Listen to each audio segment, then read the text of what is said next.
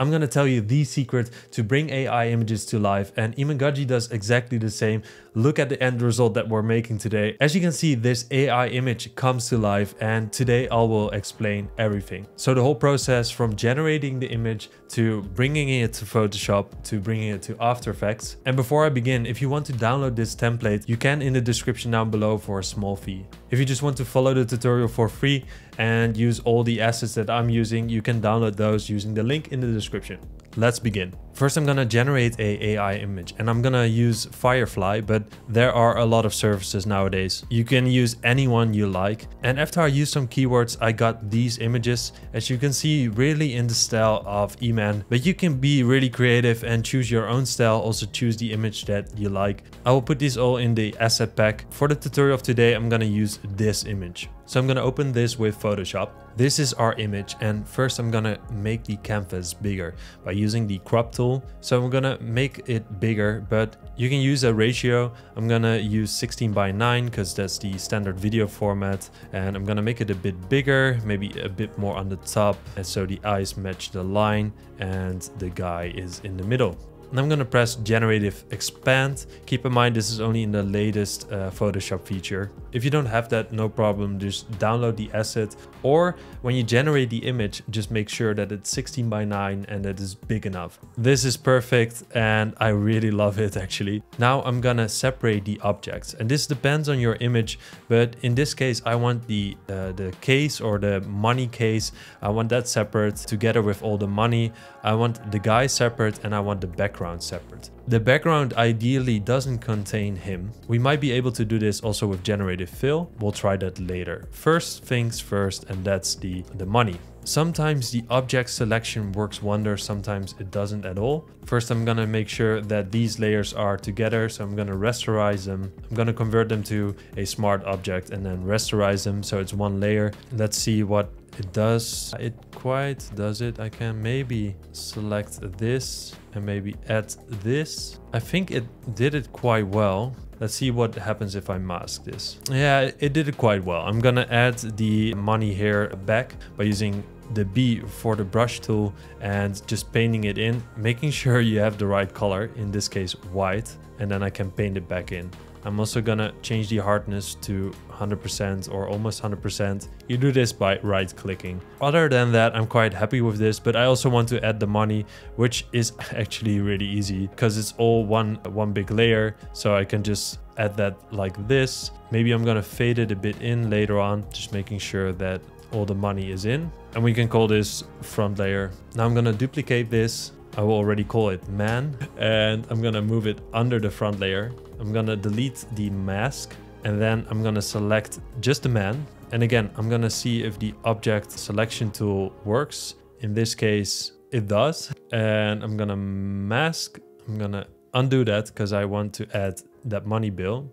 I'm gonna mask again. I'm really happy with this. Only, of course, he's missing his body and we want to add that. And we do this with the generative fill. Now we can just use the rectangular tool and select the bottom layer, like bottom part, and then press generative fill. Press generate, see what happens. Sometimes this doesn't work at all. Sometimes it works great. Sometimes you need a bit of description in the box. So for example, in this case, pants or suit pants or something like that. This one isn't it. This one isn't it. This one is somewhat, but not really. I would add a suit pants and see what it comes up with. We'll just keep it for now. You won't see it because the money layer will be on top of it. Now there's one thing I need to do is remove these edges, maybe a bit on the side. So I'm gonna use the brush tool again, make the brush a bit smaller. Oh, again, choose the right color, make the hardness a bit softer. Perfect. And this side too.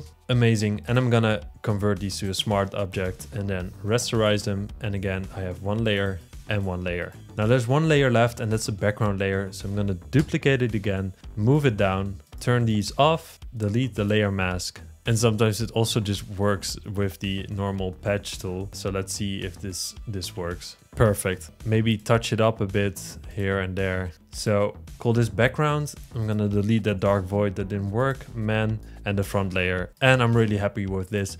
Maybe I'm gonna change the mask a bit, lower the hardness, change it to white, and add a bit of this money here, and then you can rasterize this again. So you have 3 layers, a front layer, man, and a background. Now, of course, we can import this Photoshop file, but you can also export them as PNGs and then import them in After Effects. It's exactly the same. So I'm in After Effects. Let's create a new composition.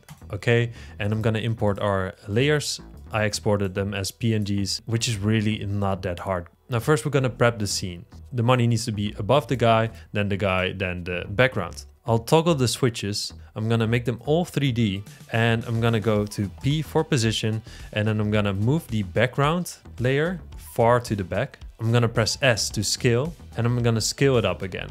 Then I'm gonna transform the guy to fit to the comp, and that's the middle layer, so that can be a 0 position. And then the money chest, I'm gonna move to the front, maybe something like this, -2000, and I'm gonna scale it back, something like this. Now you might think nothing has happened, Tom, but you're wrong.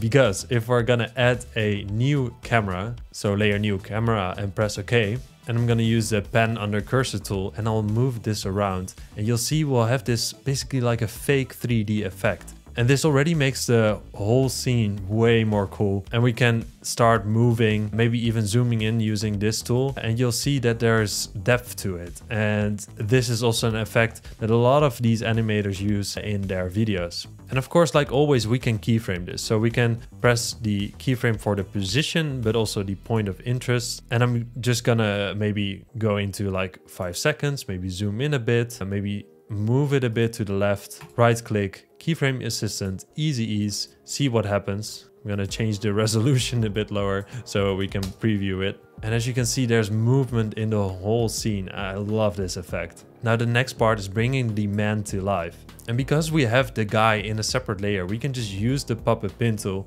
And this is one of my favorite effects. You can just click on this pin tool and we'll click here, and maybe we'll click here, and maybe we'll click here, and maybe a bit here. And then I can move things around, like his hand, and maybe also hit this money that he slaps on the chest, like boom, because he's angry. He wants the money in his chest. So press U to show all the keyframes. Move this over, and then we'll do a big movement. So like not move all the keyframes, just move this one. If you see the other frames or other things moving too much, maybe it's a good idea to add a pin where you want, for example here, because I don't want this to move with this. And as you can see now, that stands still a bit. I can move this really close to this, and of course, like always, right click, keyframe assistant, easy ease, so it goes a bit more smooth. And now, as you can see, his hand moves maybe a bit too slow. Maybe we can move it up. And this looks so cool, guys. Now, if you look at the video that we'll try to recreate, you'll see this sort of like a grunge splash appear. I will show you how to do a similar effect, quite easy. And then the text animation is this typewriter effect. I will also show that. And then the last animation, which I think is so cool, is the airplane flying around with the lines after it. I will also show you how to do that. Now, this text animation is basically a copy like this one. I won't show that. So first, the text animation. I have these beautiful brushes that we can use. I'm gonna scale this up, and I'm gonna make it vector by clicking this icon. I'm gonna use a tint, and I'm gonna map the black to a different color. Now, mask the one you want, for example this one, make it 3D. We'll duplicate it. I'm gonna move the mask over and use a different one, for example this one next to it. I'm gonna move it on top of the other one, and I'm gonna scale it a bit, something like this.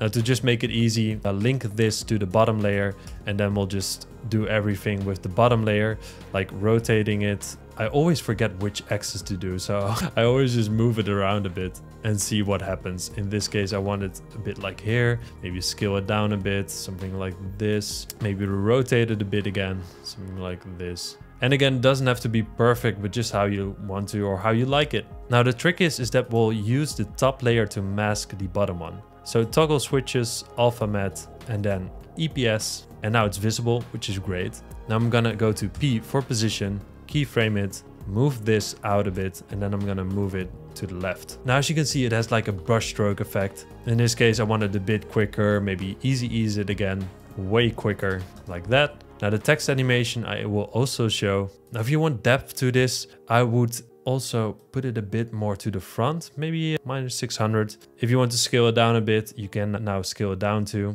So when there's camera movement and this animates in, there will be camera movement in this too. Now for the text layer, I'm just gonna use a serif font like Times, for example. I'm gonna rotate it a bit. And of course, after that, make a 3D, link it to, and for the effect, typewriter is literally a built-in effect. Typewriter. You throw it on the text layer and that's it.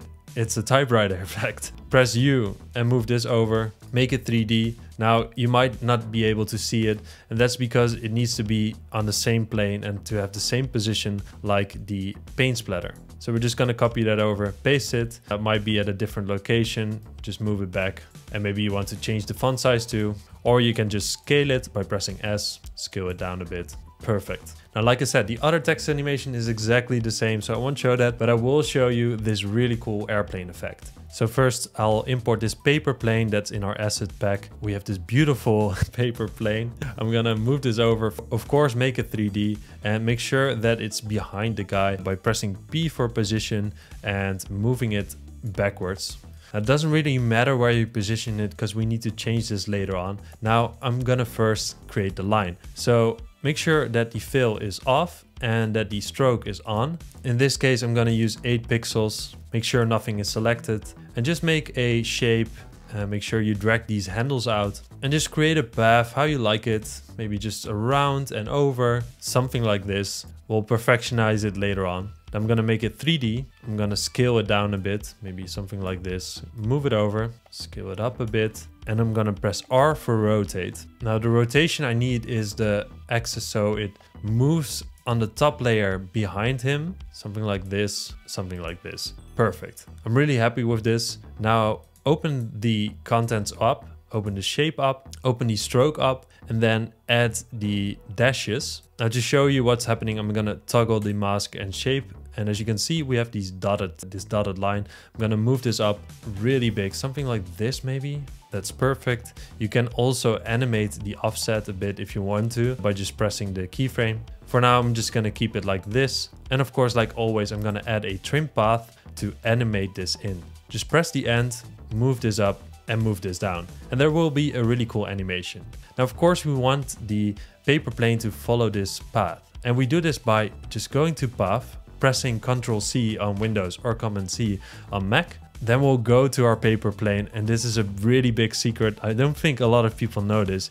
You press on the position and you paste it. And now you have the exact same path. The only thing you need to do is to make sure that it aligns with your other layer. So first I'm gonna copy the Z rotation over. Now first what we're gonna do is make sure that the X rotation of the shape is on 0 again. So they're perfectly like this on the same axis. Now I'm gonna scale up the shape layer to 100%. And then I'm gonna move the shape so it aligns with the paper plane. Now this might be a bit difficult, but it doesn't take that much time. Just make sure that it's somewhat aligned. It doesn't have to be perfect. And when it is, then link the paper plane to the shape layer again. Press R for rotation and we'll rotate it back again. I'm gonna move this down a bit. Then press P for the position on the paper plane. And you will see that it moves along the path. And this is such a cool effect. But the only thing we see is that it's not aligning with the animation of the line. And to do this, we'll go to the shape layer. We'll press U to see the keyframes. I'm gonna move this over